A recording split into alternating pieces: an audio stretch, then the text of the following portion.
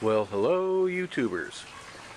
I've been getting into black powder cannons lately, and I've seen a couple of things on YouTube with black powder bowling ball cannons. And it just so happens we were getting rid of a cylinder, and well, I've chopped the bottom off, welded on a couple of big bolts, took the valve off, put another fitting with a fuse container. I have an old pump cart I'm going to build up with some unistrut, hold the barrel, and let it crank away. I'll have some diamond plate to cover it with, and it should hold together pretty strong. We'll see how far it kicks or bucks backwards. Maybe I'll make a ground spike.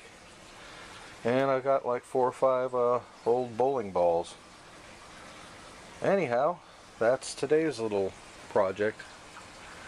Oh, and this goes back on top after you get your fuse on.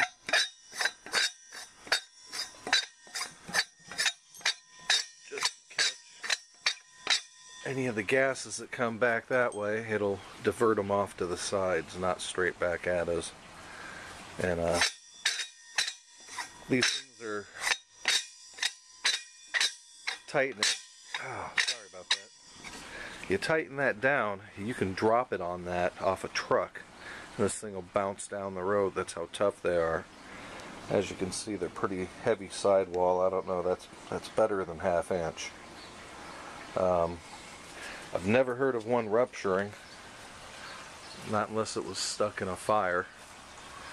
And this particular one was pumped up to, I think it was 6,500 pounds, if I'm not mistaken. It was a breathing mixture. Anyhow, that's it. Bye-bye.